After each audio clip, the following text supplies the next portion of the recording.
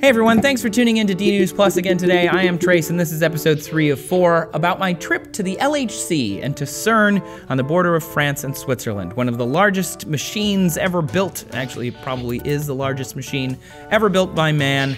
It's an incredible cyclotron underneath the border of those two amazing countries. So if you don't know anything about it, make sure you go back and watch episode 1 of this series. And if you don't know who we're about to talk to, make sure you go check out episode 2 of this series. And now we're gonna have the second half of our conversation with Talika Bose, Associate Professor, Boston University, Trigger Coordinator on the CMS. What does that mean?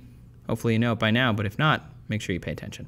I like what you said earlier about what if we don't know to look for it, right? Mm-hmm. Because this is such a specialized machine based on what we understand in the standard model of physics. So outside of that model, we don't, this isn't set up to capture that yet, mm-hmm. right? Mm-hmm. So what's the plan to kind of figure that? How do you go about figuring out stuff that we don't know yet, you know? Yes, so that's what keeps me up at night too. So well, I'm sorry to bring that up. But the point is, yes, we can use our current knowledge and then, so for example, say the most popular new physics model might say that the new physics particle that you're looking for will have, muons and electrons in the final state with very high momentum. So mm-hmm. you can design your trigger to look for these specific, criteria.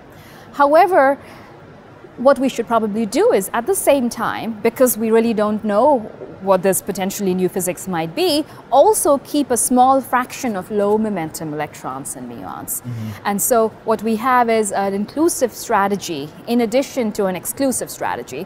And in this inclusive strategy, we keep a smaller fraction of these sort of lower momentum or more generic events with the hope that in case we were not triggering directly on the new physics particle, we haven't thrown it away completely, and when analyzing the data in more clever ways, we might be able to identify this. Got it. So there's so much going on there that the trigger is sort of saying, well, these ones we understand. This is the white bread interaction, but this one over here, this is something special. This is maybe something we don't see often or haven't seen before. Mm-hmm. So when you go about designing that, it just seems like there would be so much to think about, so much to anticipate mm-hmm. capturing.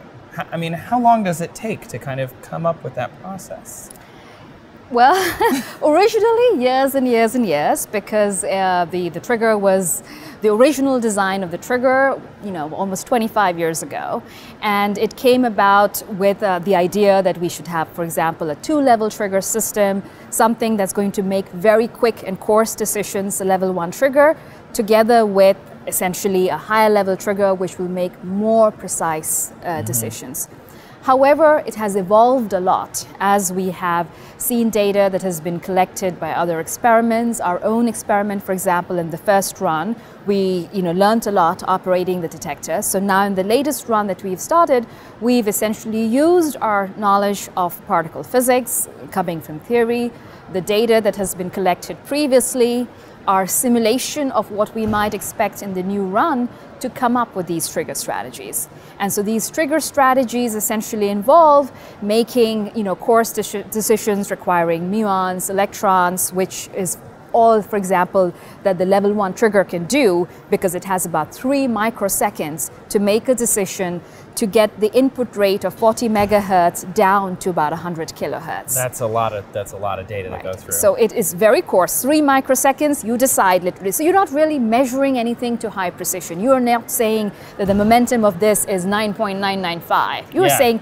is the momentum greater than 8? Yeah. It's high. Let's just keep it. Yeah. And then the next filter will say, oh, is it greater than 8 and also something else? That's right. Then we're going to keep that, and then you just kind of put it through all of these gates. That's right. They're different sort of stages, and each one you have a little bit more time so you can make a more educated decision. Yeah. And then ultimately you get your 1,000 events per second after this multi-step process. So how did you get to this place? So I've been doing particle physics. I'm starting with my graduate career, and I was then working at Fermi National Accelerator Lab outside Chicago on the D0 experiment. And then as a postdoc, I transitioned to working on D0, but also CMS. And that was the first time. This was back in 2006 when I first came to CMS. Now, this was part of Brown University. The US actually has a huge role in both the CMS and the Atlas, and actually other experiments here at the LHC. And in particular on CMS, there are a large number of institutes. Almost 1/3 of my experiment is US based.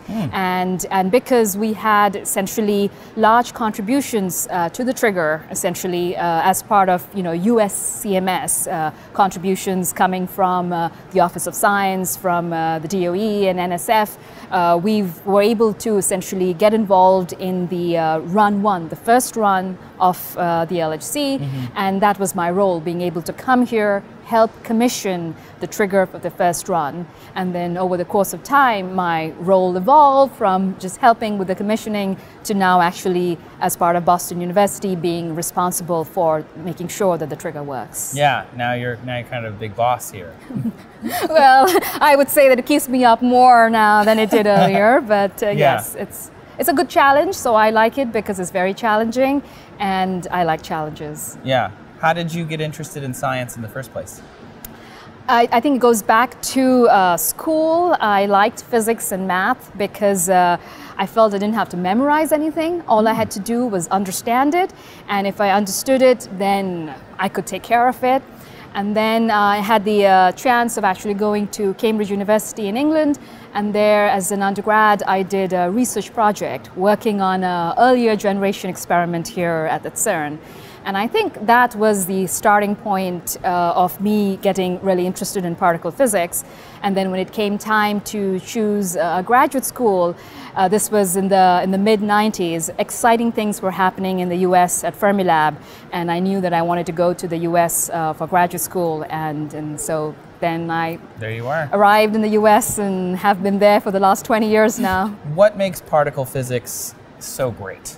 Primarily, I think it's because you're really understanding the world around you, nature. Why do we exist today? I mean, one of the big questions that is facing us today is the fact that back at the Big Bang, when the universe sort of began, we had what is called equal amounts of matter and antimatter. Okay. Now, ideally, in principle, matter and antimatter collide, and woof, everything should just collapse, annihilate. Yeah. However, you and I exist. Yeah. We are matter. Yeah. Okay, so somehow matter persisted and existed, whereas the antimatter has just gone away, has disappeared. And where is it, or why? And this is such a fundamental question to our existence that I think is one of the main reasons trying to understand the world around us that I find particle physics so exciting. The other big question is, for example, all of the particles, we've been talking about, electrons, muons, protons, etc., they constitute about 5% of sort of the visible mass in this universe. The rest of it we actually can't see. We can only sort of infer its presence through its sort of gravitational interaction, movement and mass of galaxies. This is why we call it, for example, a large part of it dark matter, because it's dark, we can't see it. And there's another part which is responsible for the acceleration of the universe, dark energy, because again, we don't really know its origin. And these are all such fundamental questions that we don't have an answer to. And particle physics is really trying to answer each of these questions in very, very fundamental ways. Yeah. And how could you not want to be part of that, yes. How cool is she, right? What an amazing job. This is like science in action. This is real science happening underneath our feet. So cool. I hope you enjoyed our conversation with her. Next, we're moving on to another guy who works at the LHC, not at the experiments on the LHC, but at the LHC itself. His name is Mike Lamont. He's the operations group leader, basically the guy that keeps the whole thing running. So make sure you subscribe so you can find out how they keep the biggest machine in the world going, because that's the guy we talk to next. Let us know down in the comments if there's anywhere else you think we should go, and thanks for watching DNews Plus.